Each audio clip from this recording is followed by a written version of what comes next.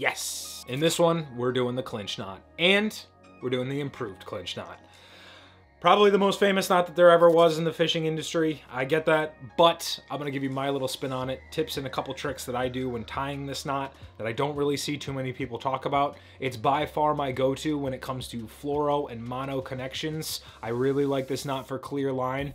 Are there better knots out there? Yes. Is this the knot that I should be using? Maybe. Is this the knot I should use in every clear line situation? Maybe. If you have a better knot that you want me to do, let me know. But this is the knot that I use all the time. Super simple. Roll it.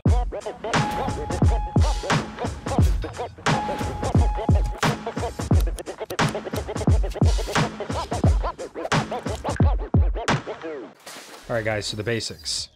Right, I'm using braid for this example just because it's easier to see with this neon. But you're gonna take your tag and you're gonna go through whatever you're connecting.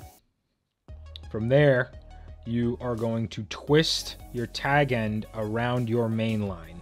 Whether you twist the hook, which makes it easy, or you just twist it around.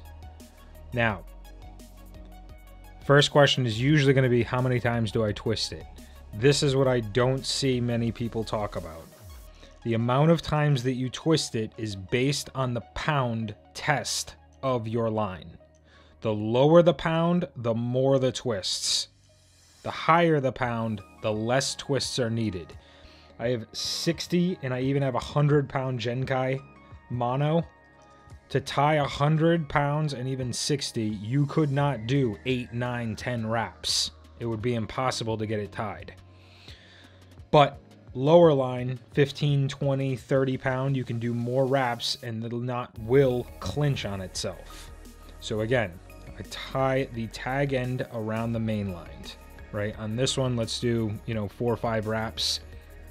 From there to do the clinch knot, right? And I grab my main line with my pinky and my ring finger. You're gonna take your tag and you're gonna go back through this loop and pull this tight. That is the clinch knot. And it just clinches on itself, makes this nice little set of barrels. That's your clinch knot. All right, now the improved clinch knot is the exact same knot. You're gonna go through whatever you're connecting. You're gonna twist the tag around the main line. Then you're gonna go back through the eye, and that would be your clinch knot. If you pulled this tag, that's your clinch knot. But now, to make the improved, you're gonna go back through the original loop. Now what I do is I like to pull this tag end so that it starts my barrels. Once I'm started, then I pull from the main line, which will bring it down and clinch it on top of itself. And that creates the perfect barrels. This is a more locked knot. This is the knot that I use for 99% of all clinch knot situations. This is the knot I use, the improved clinch knot. All right, guys, now for mono. So I know this is going to be difficult to see, so I'm going to do my best. 60-pound mono. We're going to see how many wraps it would take. I'm going to do 1, 2, 3, 4. I'm going to try 5. You can see, got quite a few wraps of the tag around the main line, through the eye, and then back through the main loop. Now, mono is more difficult than braid to tie. So with this, I would pull this tag. So you can see these are kind of like braided twists, right? They're not really barrels yet, and you'll know once you try it, but they're like braided twists, and I want to get them to barrels. So what I do is I then pull my tag end and it starts to bunch them on top of each other. Now it's gone, by pulling this tag end, it's gone from like a braided knot to like your barrels over top of each other. It's basically started. Then you pull your main line so that the knot cinches down onto whatever you're tying.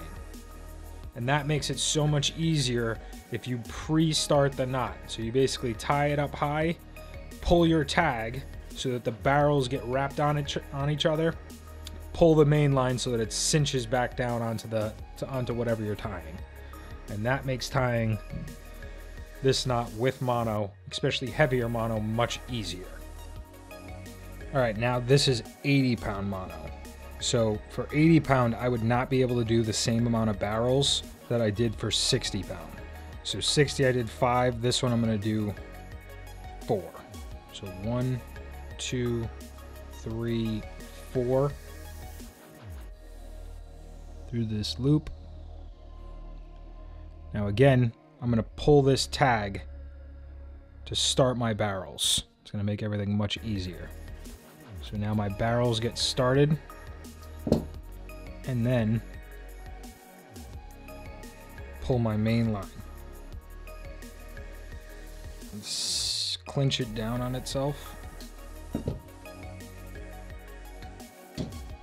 Much easier. If I tried to do that with 5, it would be so much harder because it's too many barrels. One other little trick that I like to do when I'm tying with mono, you do not have to do this on every knot or you'll drive yourself nuts, but if I'm at home and I'm tying a bunch of pre-tied leaders, you can cut your tag, and just as a added security measure, I will take that tag and I will burn a little ball.